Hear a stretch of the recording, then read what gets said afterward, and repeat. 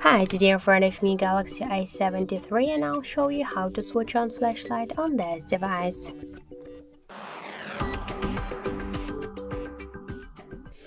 So first let's open notification panel shortcut, and after that you should find here the torch icon. Just click once on the torch icon. So now we can see that the flashlight successfully activated. If you wanna turn it off, just click once again to the torch icon. Also, you can change the brightness level if you want. Just hold for a while the torch icon and here we'll change the brightness level to the highest or to the lowest. So as you can see, that's so simple. Then just tap to done to save the changes.